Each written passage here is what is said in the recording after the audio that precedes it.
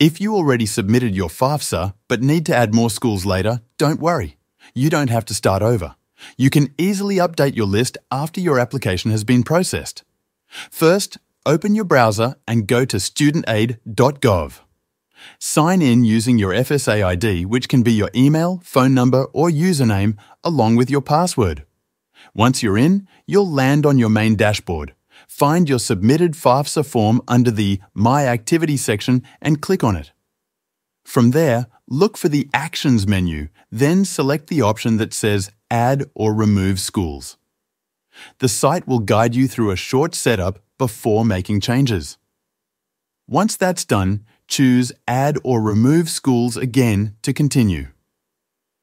Now you'll be on a page that shows the schools you've already listed. To add more, click Search and select more schools. This opens the School Search tool.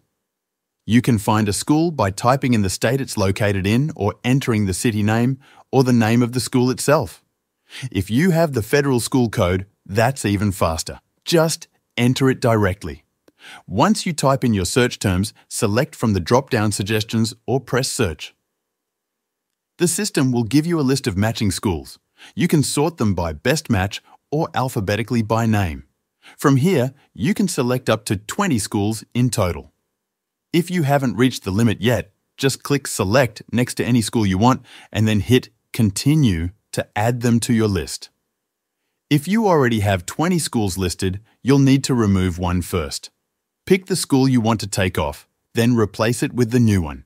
Just remember, once a school is removed, it won't get any future updates to your FAFSA info unless you add it again later. Once you've made your changes, be sure to re-sign and submit the updated FAFSA. That's it. The new schools will now have access to your application.